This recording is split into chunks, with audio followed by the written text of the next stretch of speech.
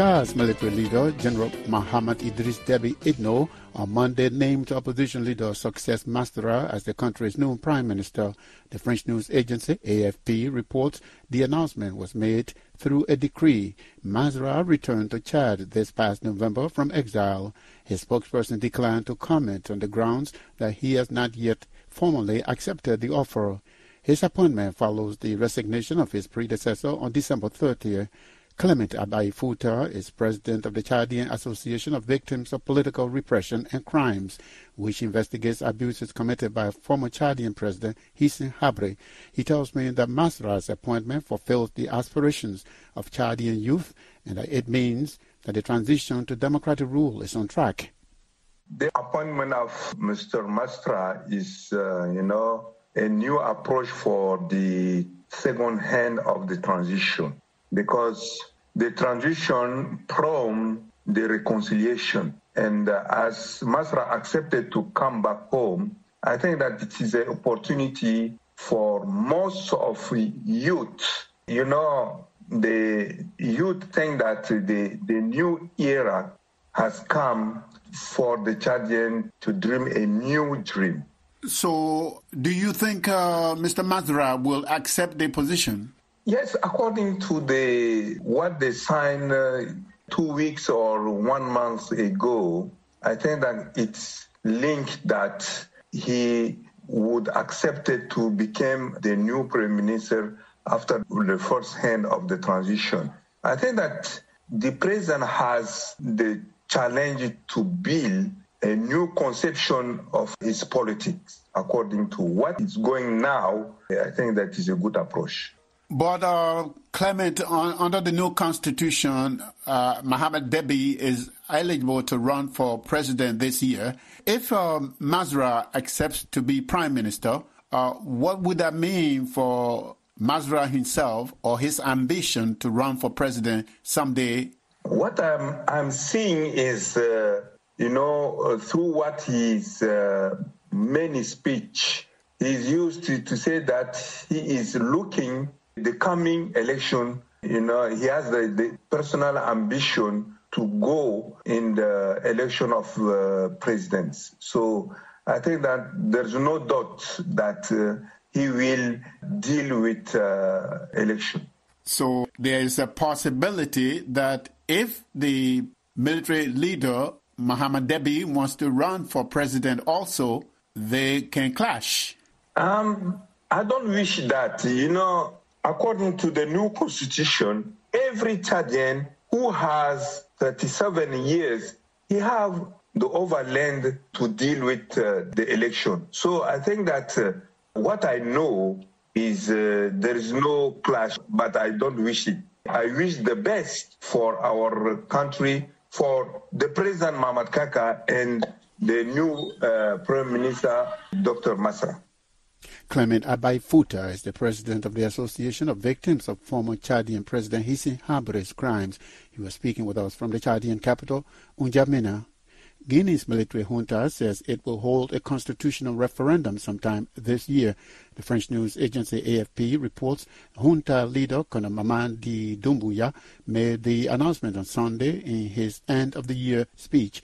The referendum is a major step in Guinea's return to civilian rule after Doumbouya seized power in 2021. Faya Milimono is the leader of the opposition Liberal Bloc Party in Guinea. He tells me Guineans are eager to see the draft of the new constitution and the date for the referendum.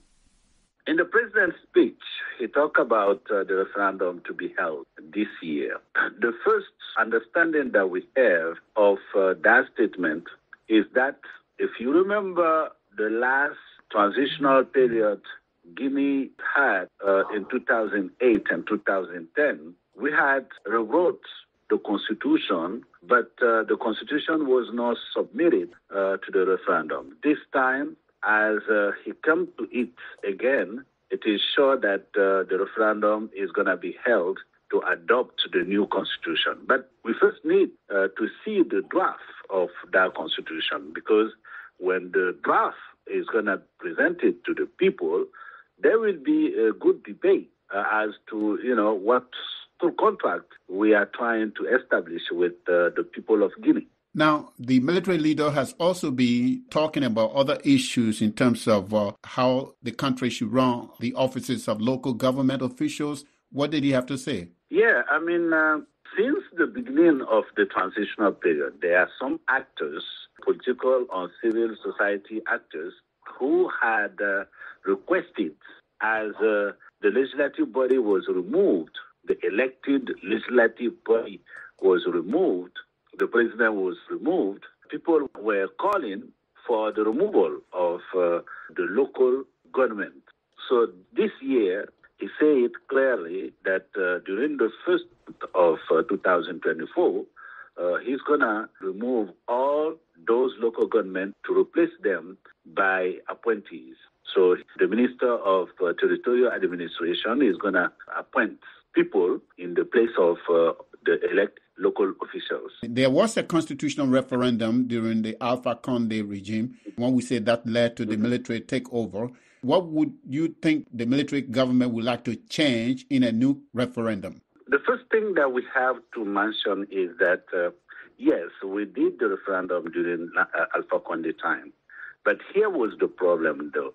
When the draft was presented to the people, the referendum was organized and people voted to accept or to refuse the draft.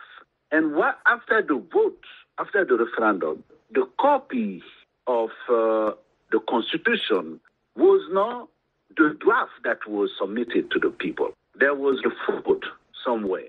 Before I let you go, what is the latest now since the fuel depot explosion? Is life getting back to normal now? I would say not yet, because it is still very difficult to have gasoline. You see people the very long line at the gas stations. The situation is far from becoming normal, and people are even expecting the crisis to be worse. Thank you so much. A pleasure again to speak with you, and Happy New Year. Thank you so much, and Happy New Year to you too. Fayemi Limuno is the leader of the Liberal Bloc Party of Guinea. He was speaking with us from the capital, Conakry. Petroleum products will be less affordable for Cameroonians in 2024. President Paul Biya announced on his annual end-of-year address that prices of petroleum products in the national market will certainly increase. The leader said on Sunday, 31st December 2023, that despite a cut, the subsidy remained a heavy burden on public coffers. It cost the state around 640 billion CFA francs, about $1 billion in 2023, down from over 1,000 billion CFA francs, some $1.7 billion in 2022. You must be aware that to maintain pump prices of fuel at their current levels, which are far below those in neighboring countries, the state has to make huge financial sacrifices to subsidize petroleum product imports, he said. The IMF has for years called on Cameroon to reduce its fuel subsidies, which are estimated to reach 2.9% of GDP in 2022. The lender and the Central African nation agreed last November to extend an economic program until 2025. President Biya also vowed to intensify actions implemented to combat corruption and misappropriation of public funds, which he said are essential for protecting public resources. At the end of the September 2023, inflation rate in Cameroon reached an annual average of 7.8%. The National Institute of Statistics blamed the increase on the rise in food prices and transport costs, with inflation rates of 12.8% and 11.5% respectively.